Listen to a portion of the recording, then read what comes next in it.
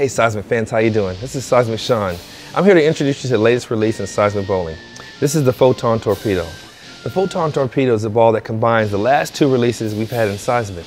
That's the Photon with that low mass bias, super high RG, and the Equalizer with the strongest cover we've ever released. What that results is in a ball that's going to be a little bit earlier than the Photon, but have less flare than the Equalizer, so more controlled down lane motion. And so when you have that situation where you got to break the lanes down earlier, this is the ball you want to use. Let's go check it out on the lanes.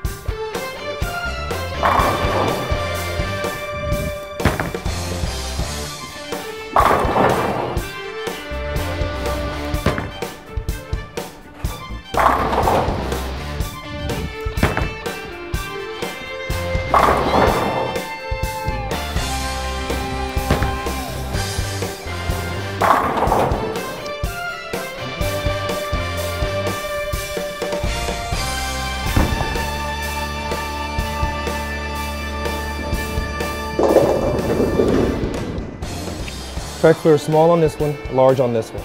That's the difference in the Photon Torpedo and the Equalizer.